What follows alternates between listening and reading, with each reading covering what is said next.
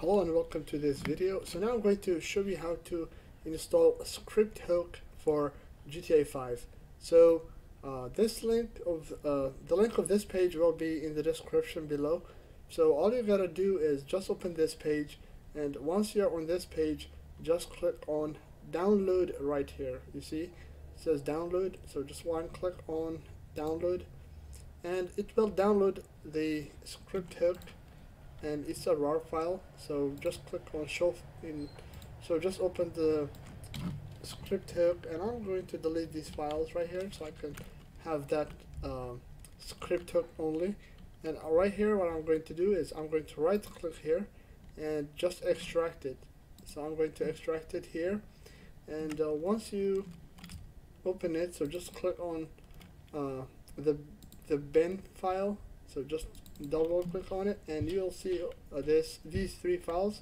So all you gotta do is just select all of these files and copy them and take them to your GTA 5's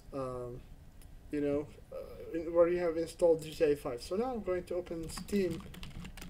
So I'm going to open the Steam and I'm going to click on library, and right here I'm going to click on Grand Theft Auto, and then I'm going to right click on it, go to properties, then click on, let's see if I can go to the, so just click on local files, and right here click on browse local files, and just paste these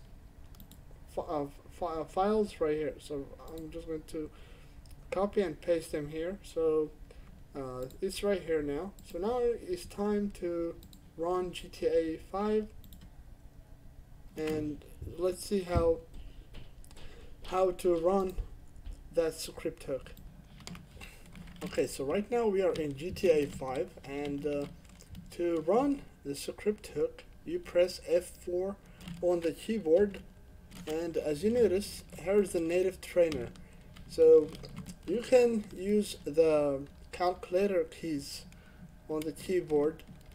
So I'm talking about the numbers to the right to choose the menu, and right here you can do almost anything. So right now I'm going to just move on vehicles and press number 5, and I'm going to choose car spawner, and I just spawned a car right there.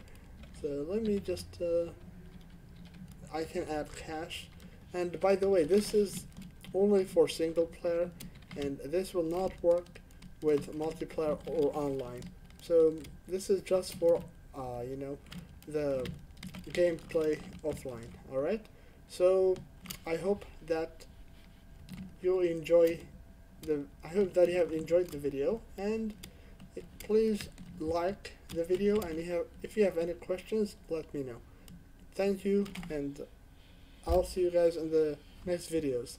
Make sure to subscribe to my YouTube channel. Bye bye everyone.